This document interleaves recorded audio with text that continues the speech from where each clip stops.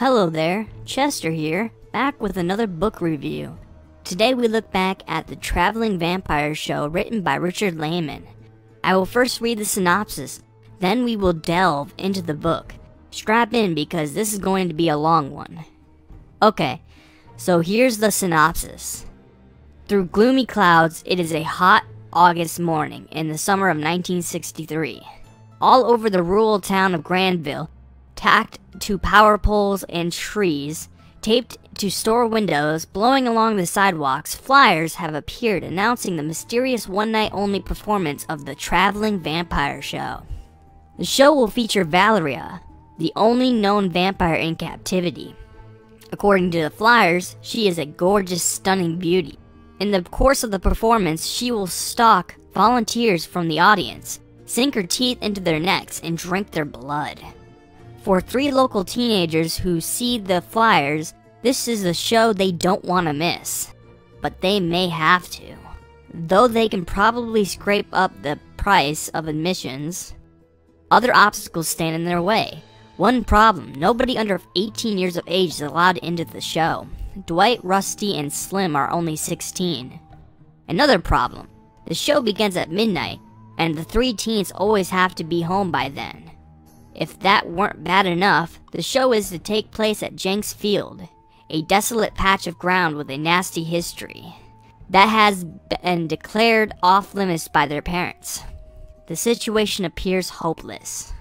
Though Dwight and his friends fear they won't be able to attend the actual performance of the Traveling Vampire Show, they do have the entire day to themselves. Why not hike out to Jenks Field and take a look around? With any luck, they might be able to watch the crew make preparations for tonight's performance. If they're really lucky, maybe they'll get a peek at Valeria, the gorgeous vampire.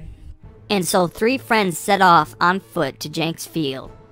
Dwight is a solid, honest kid, long on common sense and loyalty to his friends. He always tries to do what's right. Rusty is a husky guy who relishes trouble. Slim, their longtime pal, is the brains of the outfit, a voracious reader of novels, an aspiring writer, and a girl. Also, she is sometimes too brave for her own good. So, what did I rate Richard Laymon's coming-of-age vampire tale? Well, I give it 5 frickin' stars. It was a wild ride. Dwight, the main character, was a great narrator through the story. And his friends, Rusty and Slim, were so much fun to follow around. Bitsy was cute and at times annoying, but I even liked her. There are some great mysteries going in this story, and that lead to a satisfying, shocking conclusion that will leave you awestruck. Laymon, in his perverse writing style, pens a really realistic and relatable character in Dwight, and actually does a really good job with character development in the story. Slim was by far my favorite character in this story, and by far my favorite female character in any story I've read up to this point.